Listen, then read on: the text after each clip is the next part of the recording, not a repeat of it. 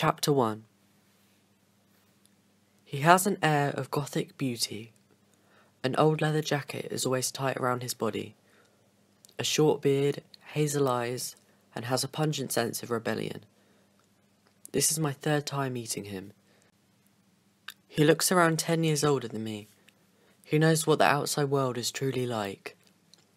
There is something truly magnificent about him, something enthralling. The car dominates the motorways, gliding as the air violently brushes our necks. It must be about midnight, and the roads are desolate. Awkwardly, I try to start a conversation. "I finally finished school, thank God," I exclaim. I doubt he cares. My sentence came out somewhat pathetic. "Jesus, you younger." "Shut up." I giggle loudly, trying to seem audacious. He beckons me to stand up, and to just put my head out of the roof, to feel true satisfaction. To anyone else I would glare or stay completely stationary. However, in this case, I know he's right. My body is operating off liberation. It is only satisfied by danger. Eventually, I begin to stand. My knees feel almost separated from my body, as they spasm wildly out of control. 10 million voices do not want me to do this, but 20 million do. Powerfully, the wind encapsulates the open-top roof, and my head peers subtly out. I strive to go further. A gale of wind blasts in my face, accompanied by the rocket of the car blasting through the roads. I find it too much and try to casually lower myself. Back in my seat, he is almost laughing.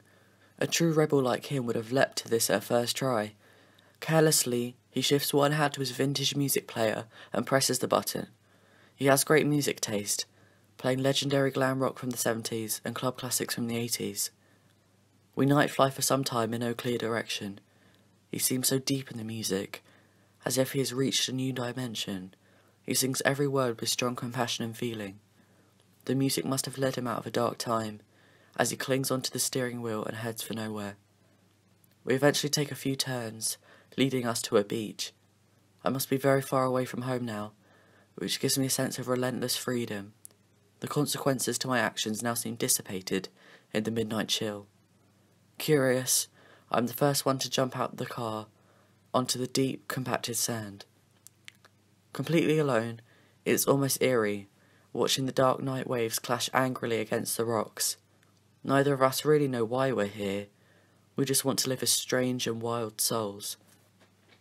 Almost immediately, he sets his lighter onto the nearby wood, and I think to myself about how I can regain his attention. Removing my skimpy black dress and plastic crown, my eyes focus on the water. What's the worst that could happen? Well, hypothermia. I trod carefully to the bitter sea and force myself underwater for just a second. Although I feel numb, I try to emerge from the water as gracefully as possible, and I see him, a look of amazement in his eyes. I do not feel graceful, however. I'm freezing to death on a beach in my lingerie. We sit by the fire, the flames dancing softly before my eyes. The burning beauty of the orange almost swells up my eyes. The intensity is strong, and if I went any closer I would burn. My eyes examine him once more. I just feel like staring into his hollow brown eyes until dawn. I pick up the cheap plastic crown and try to analyse any meaning to it. The gold already looks faded on the edges, and the granulated sand is beginning to seep into the edges of the jewels. I was staring at the pinnacle of teenage glory. It almost disgusted me. Flippantly, I throw it in the fire, unintentionally inhaling the toxic fumes. Silence is blatant. What do we have in common? He is a man who strongly devotes to keep an aura of mystery about him. The cloak begins to reveal, and he attempts to converse. "So, what do you want to do when you're older?" I don't know, to be honest. I mean, modelling sounds fun. "Well, have fun being an anorexic twig who vomits up her insides every night." His black humour is somewhat entertaining. At school everyone's so easily offended by everything. You have to keep your opinions to yourself and get on. He seems unfiltered, as if he no longer cares what people think. Showing absolutely no hesitation or uncertainty, he randomly says, "Do you want to come back to my house tonight?"